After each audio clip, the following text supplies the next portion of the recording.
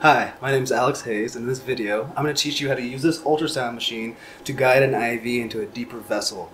This is a good tool to have when people's regular sites for IV insertions are maybe not as good because of chronic health issues or frequent blood draws, or maybe they used IV drugs and ruined some of those veins. So it's a really good tool to have when a patient really needs access, but they don't really have good vessels in their arms or other limbs. Okay, first thing we need to do obviously is get a little bit more familiar with the ultrasound machine that we're using.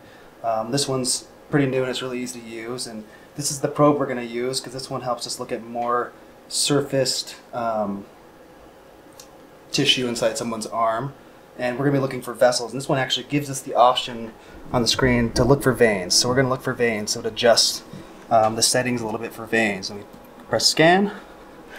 And then, obviously there's nothing there right now because we're not on anything. But this is how you adjust the depth. These are in centimeters. So depending on how large your patient's arm is, we can adjust this to make the screen fit that person's anatomy a little bit better. So we're going to put it on about 3. We may not even have to go, we won't have to go that deep. But another good thing to know is knowing how deep you need to go to thread a full IV catheter in there, because sometimes it can be 2 centimeters deep, and you need to be able to thread a catheter far enough that it can sit stable in someone's vein and not just pop out with a saline flush, and it can actually be a useful IV. So this is Micah. She's going to be our volunteer for the ultrasound guided IV. Are you ready? Yes. Okay, good. All right.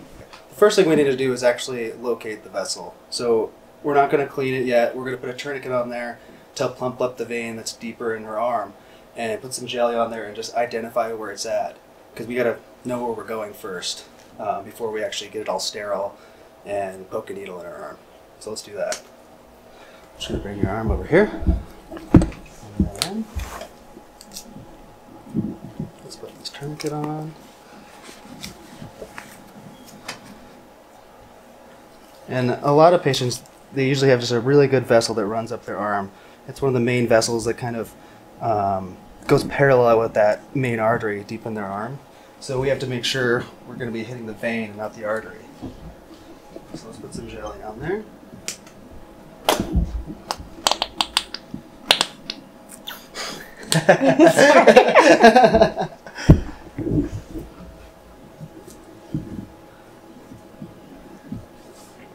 We'll just adjust this and spread this around. And then let's find. Do you want to just pump your fist for me a couple times?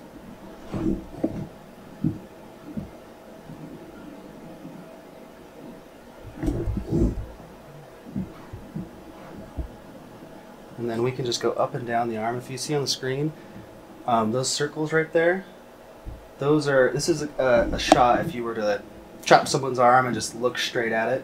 It's like a transverse cut.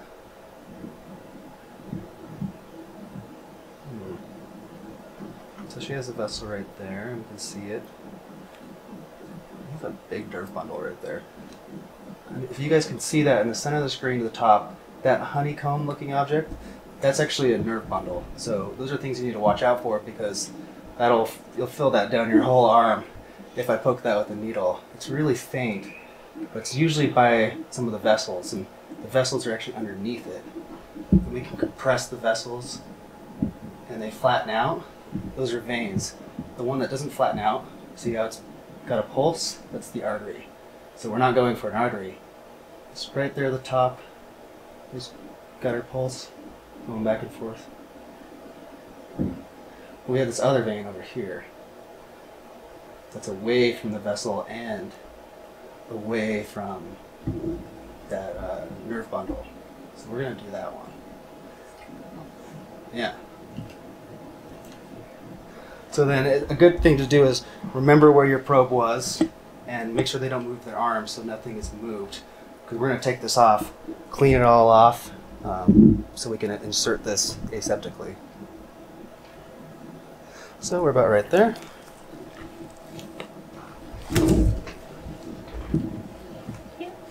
Just leave your arm right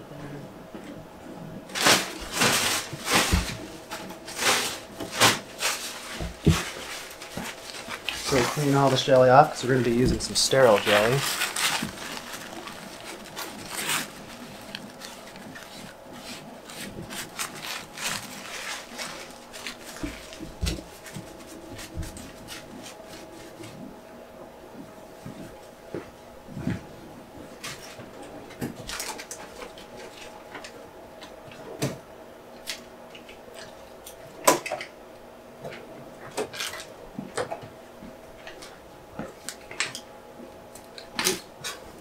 We'll cut that.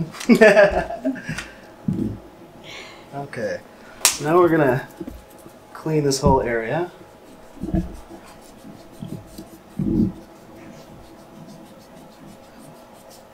Just nice and clean.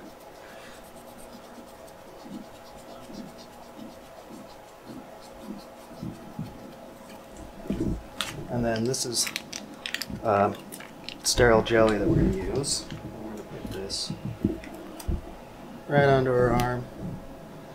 You don't want to use too much because sometimes it's hard to get it off the patient's arm, and then a tegaderm won't stick to their arm. Nothing will really stick to their arm very well. So it's good just to use a minimal amount, not too much as we did when we were looking.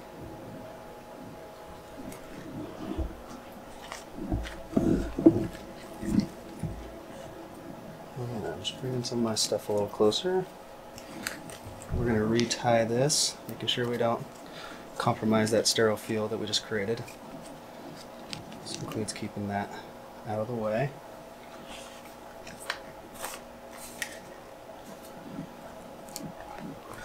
And then this next step's really important because this isn't sterile. So if I just put this onto her arm, it's going to compromise that whole sterile field we just created. So we're going to use the sterile tegaderm to put over the top of this and make sure we don't let this touch anything else besides that part of her arm.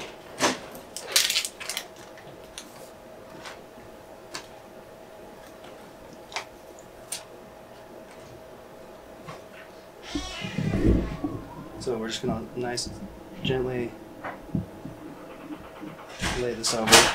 You want to make sure it goes on nice and smooth like that, because if there's any ripples, you'll be able to tell on the screen. It won't show up as clear. And I just kind of tear it down.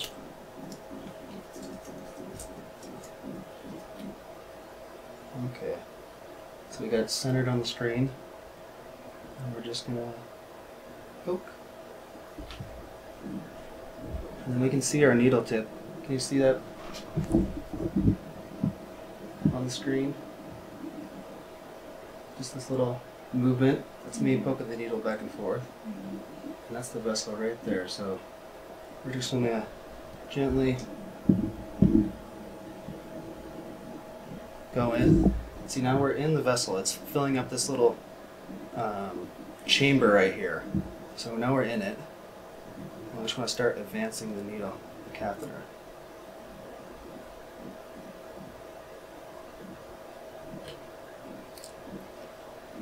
And now we're in.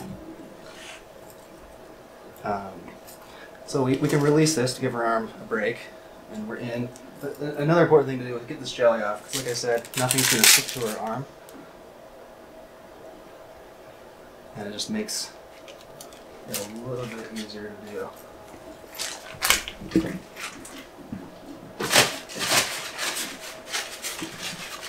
But you want to make sure you don't touch this part, because that's the sterile part that we're going to hook up the tubing to.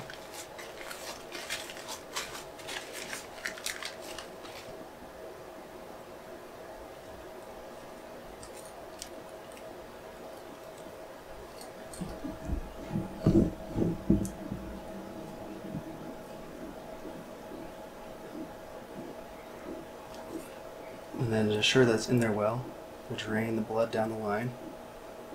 So it's draining really well. That's a good sign that it's in there. Put that back on. And then I like to use this ChloraPrep to help wipe up some of that excess jelly. It really just helps evaporate it so a tegaderm will just stick to her arm a little bit better.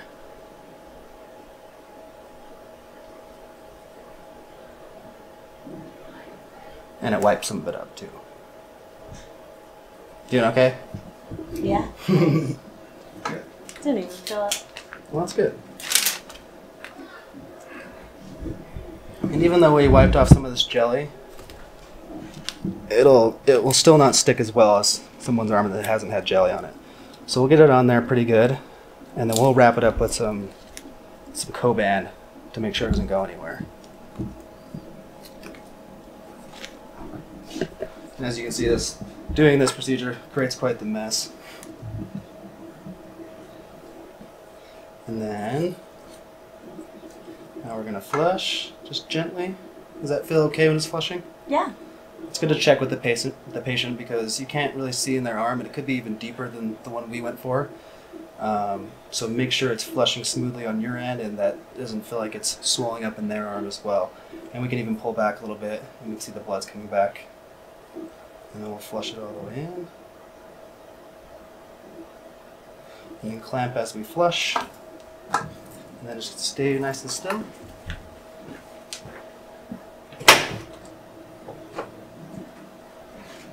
And then since that doesn't stick as well, we'll just do a light wrap of this Coban to help keep it in place. You don't want to do it too tight because it can actually flatten out the vessels if you compress it too tight. And then we can just tape this as we please. And this IV is now good to go for medications or fluids or a CT scan, because maybe the patient doesn't have good vessels over here and they need a big line for blood transfusion, just dozens of things. And we were able to get one that we couldn't see on the surface. We couldn't really feel because we didn't know it was there. But we were able to use the ultrasound to guide it in and see where it's at and get it in nice and smoothly. Freaking nailed it! Wow, that was incredible.